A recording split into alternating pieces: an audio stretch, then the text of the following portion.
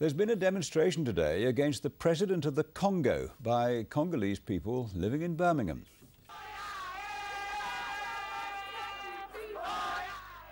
The protesters at the mailbox in the city are campaigning for Etienne Tshisekedi to become the country's president. The current president, Joseph Kabila, has been in power for 10 years. There's a dispute over the presidential election result, which has sparked violence in the Congo. The demonstrators say they don't want the international community to intervene in their country. The international community already intervened, but it was not in a good way. The way we would like international community to intervene is just to let us, we are so mature to take our responsibility about our country. Yes. That's it. We are not colonized.